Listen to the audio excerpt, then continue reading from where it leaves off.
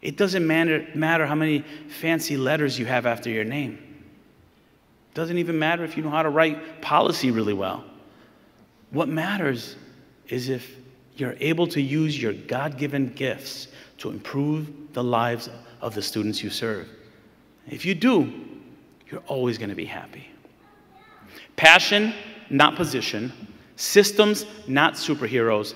Kids, not curriculum. Imagine what's possible when you put the full force of your will behind each of those priorities.